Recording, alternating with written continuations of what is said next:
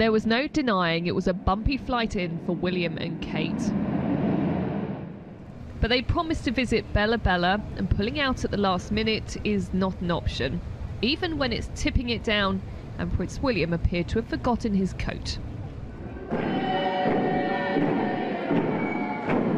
The welcome could not have been warmer. The Heiltsuk community is one of hundreds of First Nation groups dotted across British Columbia.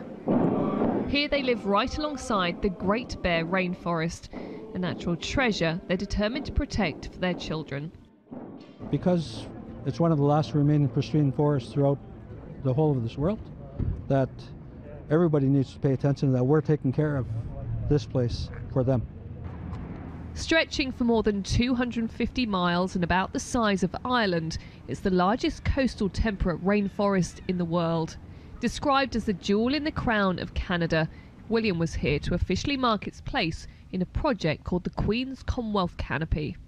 An appeal has been made to all 53 Commonwealth nations to contribute areas of Indigenous forest to be preserved forever in the Queen's name, marking Her Majesty's service to the Commonwealth.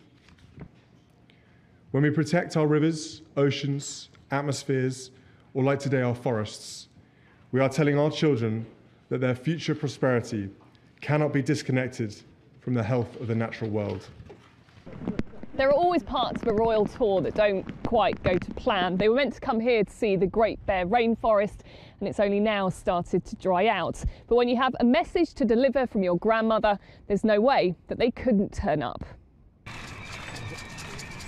After an unusual but certainly appropriate plaque unveiling,